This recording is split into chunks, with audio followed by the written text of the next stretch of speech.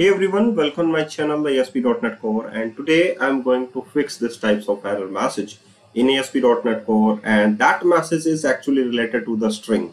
And here we have a simple method that is a substring, and the index number that is start from the 0, but the length is the 100.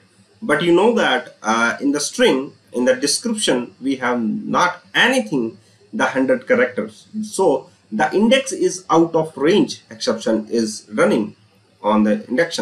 So argument out of range exception is there. Index and the length must refer to the location within the string. So how to resolve this types of problem in ASP.NET Core, and that is problem is related to the string. So here we have a string substring message. So now just I want to first of all check the length of the description.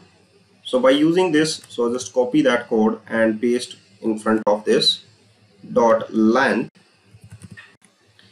and is greater than 100, you can say. So you can say if it is greater than 100, so you can say the parameter is x.description.substring is 100. Otherwise you can just take only the description, x.description only.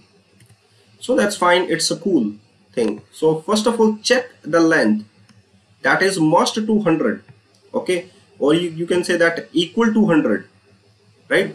So you can say that length is the greater than 100, otherwise you can say.